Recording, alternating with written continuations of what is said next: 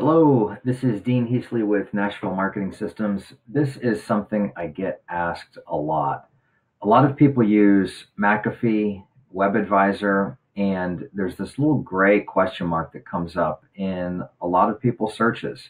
Um, Most people have the green check mark, which is safe, but sometimes, especially for a new site or a site that hasn't been crawled a lot, there's this little gray question mark. And for somebody searching for your site, if they see this, this can potentially scare them away because it means McAfee doesn't know what your site is all about. Fortunately, it is very easy to fix.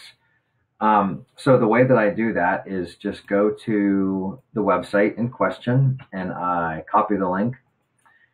And the website to go to is called trustedsource.org. It is owned by McAfee, and you create a login. I've got one already, and you just go and log in.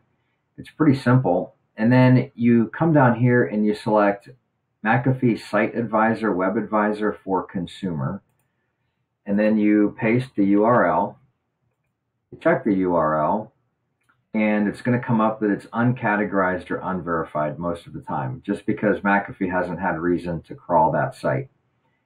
What I typically do is I go down here to optional category suggestions and just do the drop down menu, and there's all sorts of scary stuff in here, and that's good because people can report sites for doing bad stuff, but also you can report it for doing good stuff.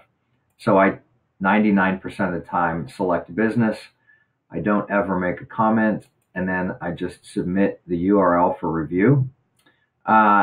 They usually get to it within about 2 or 3 days, although I just did one this morning and they got back to me in about a half an hour. So I just select send me an email when the URL switches to closed status. That way I'm updated when the task is complete. I hit submit and away we go.